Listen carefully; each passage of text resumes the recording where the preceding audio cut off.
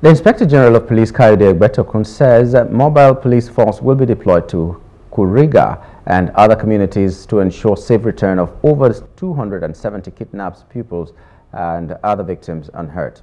The police boss gave assurance when he visited Kaduna State Governor at Sir Kashim Ibrahim House over the unfortunate incident of kidnapping of innocent citizens. Egbetekun says the police force adopted kinetic and non-kinetic methods in communities to address insecurity confronting the state and the nation. He assured families of the victims that all kidnapped victims will return safe and unhurt. This is not the time to make comments about this. It is time to get into action to ensure that we do everything possible to ensure the safe return of these abducted children.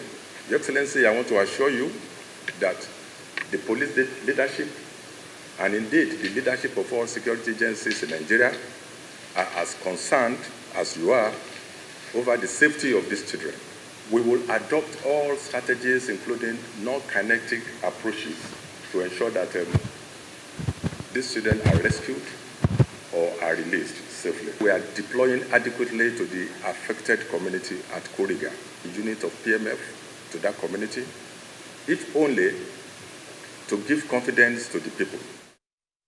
So the Commander General, Nigerian Security and Civil Defense Corps, NSCDC, Abubakar Audi, stressed that they had adopted modern technology and other mechanisms to safeguard all schools across the country, noting that insecurity challenges require collaboration to nip it in the bud.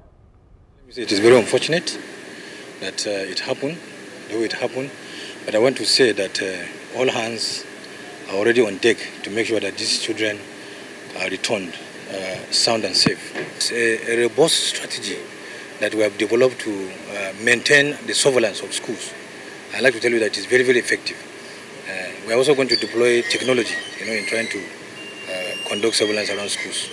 But I'd like to assure Nigerians that the Corps, alongside other security agencies, are working very closely to see that the provision of safety and security for schools is on the top agenda of the provincial government.